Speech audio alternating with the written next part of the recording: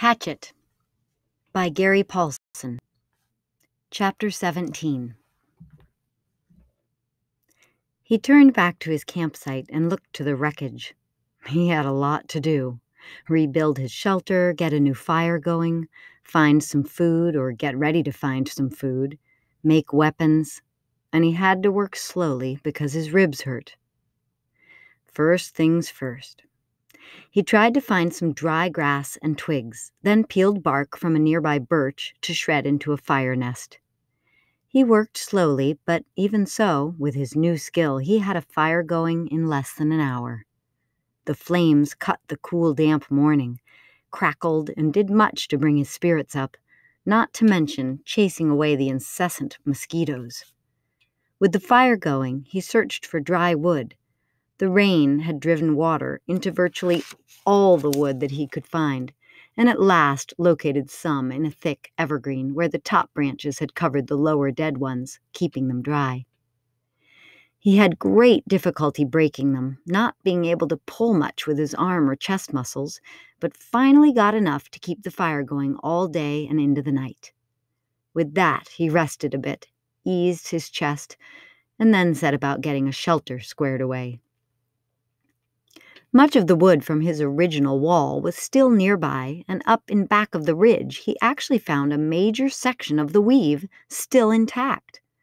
The wind had torn it out, lifted it, and thrown it to the top of the ridge, and Brian felt lucky once more that he had not been killed or more seriously injured, which would have been the same, he thought.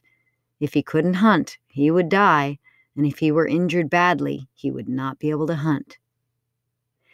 He jerked and dragged wood around until the wall was once more in place. Crudely, but he could improve it later. He had no trouble finding enough pine boughs to make new bed. The storm had torn the forest to pieces. Up in back of the ridge, it looked like a giant had become angry and used some kind of a massive meat grinder on the trees. Huge pines were twisted and snapped off, blown sideways. The ground was so littered with limbs and treetops sticking every which way that it was hard to get through.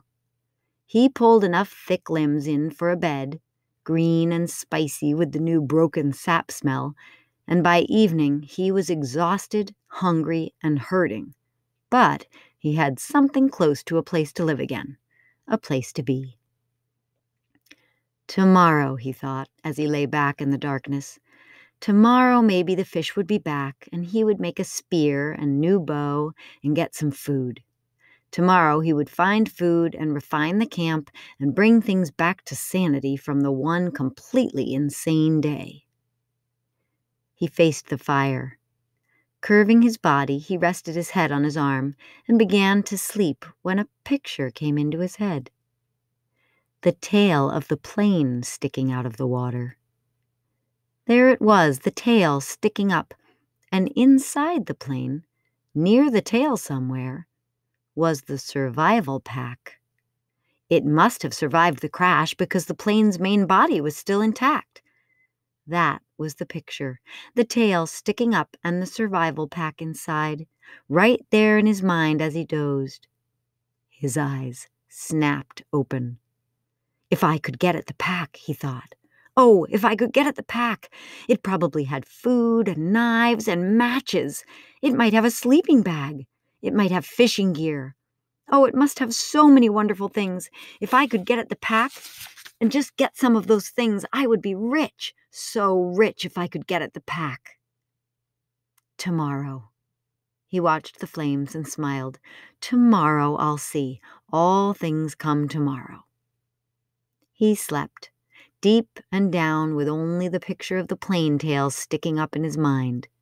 A healing sleep. In the morning, he rolled out before true light.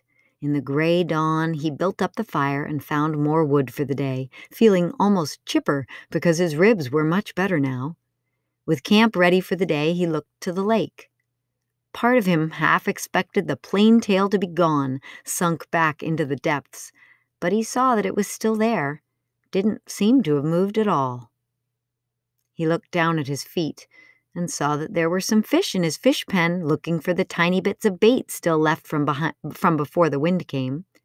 He fought impatience to get on the plane project and remembered sense, remembered what he had learned. First food, because food made strength. First food, then thought, then action. There were fish at hand here, and he might not be able to get anything from the plane. That was all a dream. The fish were real, and his stomach, even his new shrunken stomach, was sending signals that it was savagely empty. He made a fish spear with 2 points, not peeling the bark all the way back, but just working on the pointed end. It took him an hour or so, and all the time he worked, he sat looking at the tail of the plane sticking up in the air, his hands working on the spear, his mind working on the problem of the plane. When the spear was done, although still crude, he jammed a wedge between the points to spread them apart and went to the fish pond. There were not clouds of fish, but at least 10, and he picked one of the larger ones, a round fish almost 6 inches long, and put the spear point in the water, held it, then thrust with a flicking motion of his wrist when the fish was just above the point. The fish was pinned neatly, and he took 2 more with the same ease, then carried all 3 back up to the fire. He had a fish board now, a piece of wood he had flattened with the hatchet, that leaned up by the fire for cooking fish so that he didn't have to hold a stick all the time. He put the 3 fish on the board, pushed sharpened pegs through their tails into cracks on the cooking board, and propped it next to the reddest part of the coals.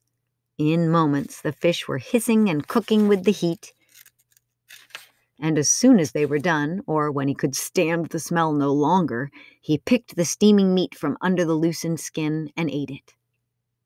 The fish did not fill him, did not even come close. Fish meat was too light for that. But they gave him strength. He could feel it moving into his arms and legs, and he began to work on the plane project. While making the spear, he had decided that what he would have to do was make a raft and push-paddle the raft to the plane and tie it there for a working base. Somehow he would have to get into the tail, inside the plane, rip or cut his way in, and however he did it, he would need an operating base of some kind, a raft. Which, he found ruefully, was much easier said than done. There were plenty of logs around. The shore was littered with driftwood, new and old, tossed up and scattered by the tornado, and it was a simple matter to find 4 of them about the same length and pull them together. Keeping them together was the problem. Without rope or cross pieces and nails, the logs just rolled and separated. He tried wedging them together, crossing them over each other. Nothing seemed to work. And he needed a stable platform to get the job done. It was becoming frustrating, and he had a momentary loss of temper, as he would have done in the past when he was the other person. At that point, he sat back on the beach and studied the problem again. Sense. He had to use his sense. That's all it took to solve problems, just sense. It came then. The logs he had selected were smooth and round and had no limbs. What he needed were logs with limbs sticking out. Then he could cross the limbs of one log over the limbs of another and weave them together as he had done his wall, the food shelf cover, and the fish gate. He scanned the area above the beach and found 4 dry treetops that had been broken off by the storm. These had limbs, and he dragged them down to his work area at the water's edge and fitted them together. It took most of the day. The limbs were cluttered and stuck any which way, and he would have to cut one to make another fit, and then cut one from another log to come back to the first one, then still another from a third log would have to be pulled in. But at last, in the late afternoon, he was done, and the raft, which he called Brush Pile, one for its looks,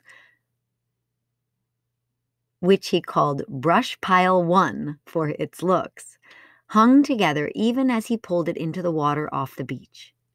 It floated well, if low in the water, and in the excitement, he started for the plane. He could not stand on it, but would have to swim alongside. He was out to chest depth when he realized he had no way to keep the raft at the plane. He needed some way to tie it in place so he could work from it. And for a moment, he was stymied. He had no rope, only the bowstring and the other cut shoestring in his tennis shoes, which were by now looking close to dead, his toes showing at the tops. Then he remembered his windbreaker, and he found the tattered part he used for an arrow pouch. He tore it into narrow strips and tied them together to make a rope, or tie-down, about 4 feet long. It wasn't strong, he couldn't use it to pull a Tarzan and swing from a tree, but it should hold the raft to the plane. Once more he slid the raft off the beach and out into the water until he was chest deep. He had left his tennis shoes in the shelter, and when he felt the sand turn to mud between his toes, he kicked off the bottom and began to swim. Pushing the raft, he figured, was about like trying to push an aircraft carrier. All the branches that had stuck down into the water dragged and pulled, and the logs themselves fought any forward motion, and he hadn't gone 20 feet when he realized that it was going to be much harder than he thought to get the raft to the plane. It barely moved, and if he kept going this way, he would just about reach the plane at dark. He decided to turn back again, spend the night, and start early in the morning. And he pulled the raft once more onto the sand and scraped it dry with his hand. Patience. He was better now, but impatience still grounded him a bit, so he sat at the edge of the fish pond with the new spear and took 3 more fish, cooked them up and ate them, which helped to pass the time until dark. He also dragged in more wood, endless wood, and then relaxed and watched the sunset over the trees in the back of the ridge. West, he thought. I'm watching the sunset in the west. And that way was north, where his father was, and that way east, and that way south. And somewhere to the south and east his mother would be. The news would be on the television. He could visualize more easily his mother doing things than his father, because he had never been to where his father lived now. He knew everything about how his mother lived. She would have the small television on the kitchen counter and be watching the news and talking about how awful it was in South Africa or how cute the baby in the commercial looked, talking and making sounds, cooking sounds. He jerked his mind back to the lake. There was great beauty here, almost unbelievable beauty. The sun exploded the sky, just blew it up with the setting color, and that color came down into the water of the lake, lit the trees. Amazing beauty, and he wished he could share it with somebody and say, "Look there, and over there, and see that?" But even alone it was beautiful, and he fed the fire to cut the night chill. There it is again, he thought, that late summer chill in the air, the smell of fall.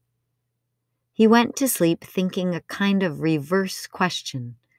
He did not know if he would ever get out of this, could not see how it might be. But if he did somehow get home and go back to living the way he had lived, would it be just the opposite? Would he be sitting watching television and suddenly think about the sunset up back of the ridge and wonder how the color looked in the lake? Sleep. In the morning, the chill was more pronounced, and he could see tiny wisps of vapor from his breath. He threw wood on the fire and blew until it flamed, then banked the flames to last and went down to the lake. Perhaps because the air was so cool, the water felt warm as he waded in.